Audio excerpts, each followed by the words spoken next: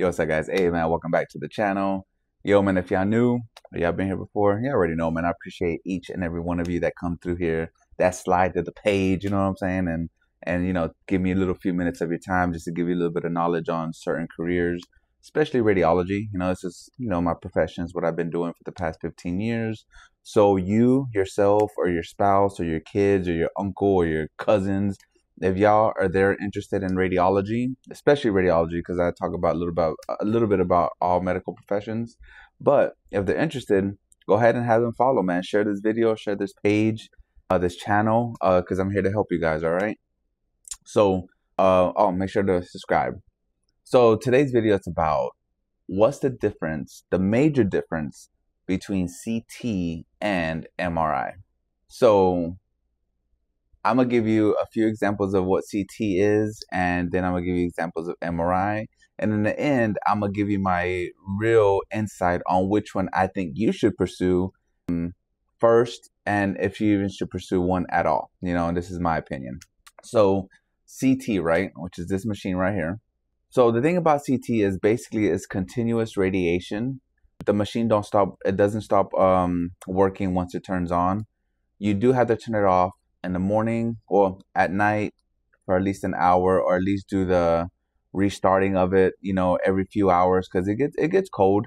Even though it's continuous running, it gets cold, so you have to always like warm it up and things like that, because of the fact that if you don't do a patient for an hour, it's not going to give you proper images and it can mess up the machine. So you got to warm it up to get it started. CT is one of those emergency modalities.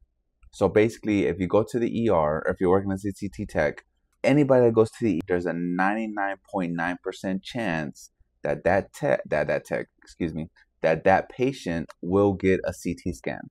It doesn't matter. If the patient goes in there with a headache, then be like, okay, let's do a CT brain, make sure you don't have a bleed. Let's do an X-ray of the chest. Those are the one that goes hand in hand, right? So with that being said, CT is one of those modalities that is super busy. It depends where you work, of course. If you work in a hospital, always going to be busy, because you're going to get your traumas. You're going to get your MVAs, which is motor vehicle accidents. You're going to get your stroke patients, with people that are having strokes and one side weakness. So CT's for that. You're going to get your patients that are shortness of breath. So for shortness of breath, what they do a PE study, and it makes sure there's no blockage in the pulmonary arteries. So yeah, and then not only that, if you work in a hospital, now you're not just dealing with now you're dealing with inpatients as well. So there's 3 or 4 floors up there that there's internalists all 24/7. So if a patient upstairs be like, hey, I'm having difficulty breathing, then boom, they're going to order a CT chest PE study, and you have to deal with them as well. So CT is one of those modalities that always stay busy, and that the cool thing about it, though, I guess, because it is busy, is the fact that you're never bored. You honestly don't have no time to be bored. You don't have no time to sit around, because it's just one of those modalities that's boom, boom, boom, boom, boom. Yes, we check, the things that we had to check for in CT is their lab work. We check for BUN, creatinine, and GFR. So basically all that is kidney function. When it comes down to the nitty gritty, that's what we're looking for. We're looking for kidney function.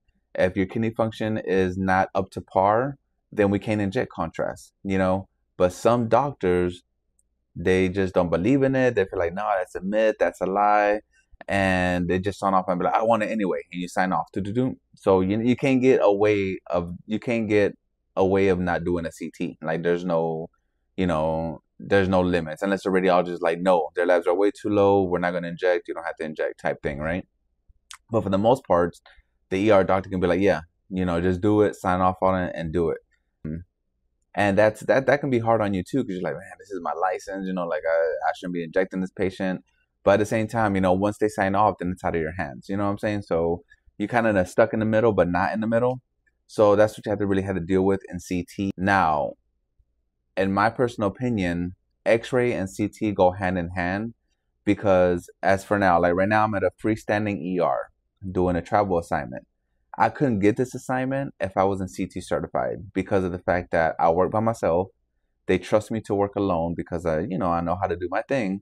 So basically, I have to know how to do X-ray, general X-ray, and also how to do a CT. So you can't get freestanding ER jobs with just X-ray only. You have to do both.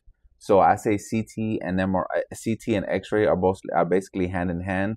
So you need both of them in order to get like a good core to your radiology career journey, I guess you can say, right? Now, it's a little bit about CT. Now, MRI, which is this. So the main difference with MRI and CT is that MRI is all magnetic. We already know what radiation does, right? Radiation can cause cancer if you're exposed to it too much. That's why we wear these little badges right here. These badges we send out every 3 months, and it just, loads up your radiation, see how much you're getting. 99.9% of the time is always undervalued, always under, because we don't get exposed that much. We were smart. We try to do the distance and not get radiated. So we try to stay as safe as possible. Sometimes you just can't help it, but 99% of the time we try to stay as safe as we can, right? The difference between MRI is that MRI doesn't really have enough research out there because it is magnetic, and we don't know what that really causes or doesn't cause, you know. And this is the funny thing. I ain't gonna lie to you. This is what I've seen in my MRI experience. And I don't know if this has something to do with it or not. But I will tell you though that every MRI machine man that I've seen is either going bald or semi-bald. Like they don't have no hair. Now, I don't know if that has anything to do with the MRI machine, all the magnetic taking their hair away. I don't know. I don't know if it's a stress of being an MRI tech. I'm not sure, bro, to be honest, but that's a fact. If you go to a hospital, you see MRI techs, 99% of them don't have no hair.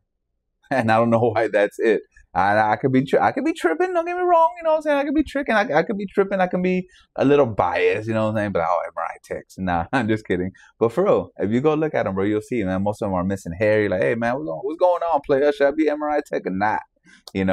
But other than that, though, like MRI techs are stressful. They are stressed out because of the fact that they are putting patients inside a magnet. A magnet does never ever shut down unless there's something wrong with it or they're doing a PM.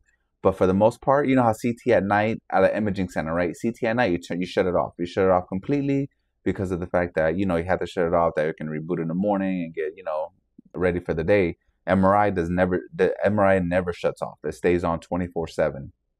So the reason it's so scary is because some patients, 99% of the patients are older.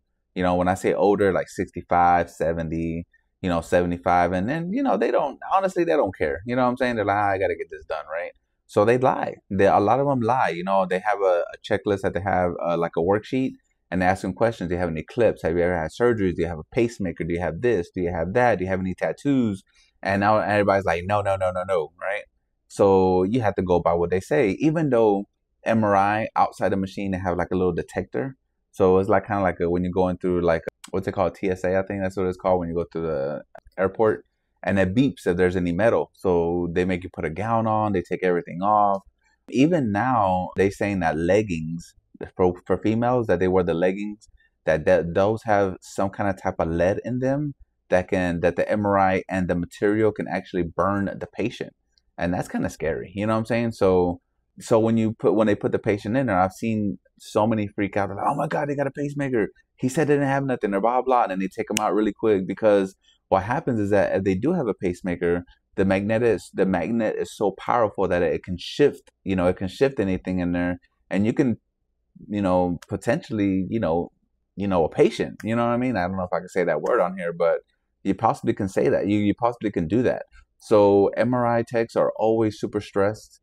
And if you work in a hospital, MRI techs are 99.9% always on call. CT techs, some hospitals I worked at, they're on call. Some hospitals I worked at, they're not on call. So it depends where you work at, but I know that 100% MRI techs do take call. And there's 2 or 3 MRI techs, and you have one main MRI tech lead that he or she probably doesn't take call, and the other 2 do. But most of the time, MRI techs do take a lot of call. And that's basically, honestly, the biggest difference, that MRI is really not an emergency modality.